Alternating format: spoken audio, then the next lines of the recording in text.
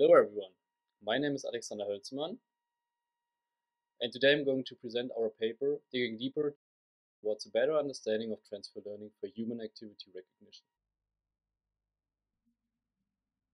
Datasets of human activity data from wearable sensors contain different activities from specific domains, like for example sports or activities of daily living. Deep learning classifiers achieve different classification results, depending on the dataset attributes as well as the used network architecture.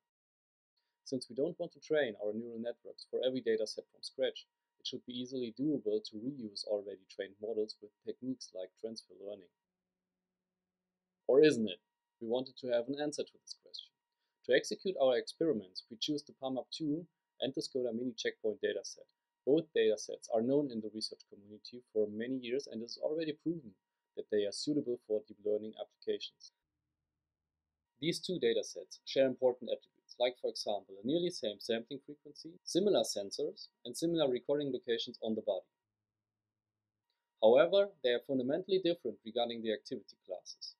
The PAMAP2 dataset contains activities of daily living, whereas the Skoda Mini checkpoint dataset contains activities from the assembly line of a car manufacturing process.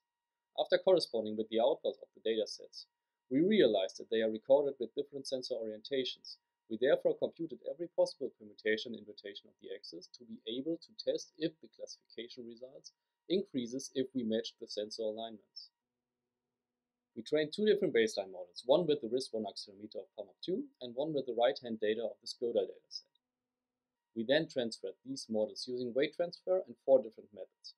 For every transfer, we replaced the classification layer with a new untrained one. The 4 methods are: first, freeze all layers except the classification layer. Second, freeze all convolutional blocks but leave the rest trainable. Third, similar to method 2 but reinitialize the LSTM layers with the default initialization algorithm. Fourth, leave all layers trainable.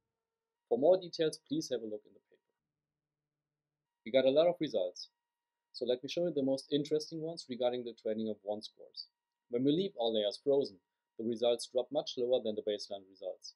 When we leave the convolutional blocks frozen and fine-tune the LSTM layers, the classification results improve significantly.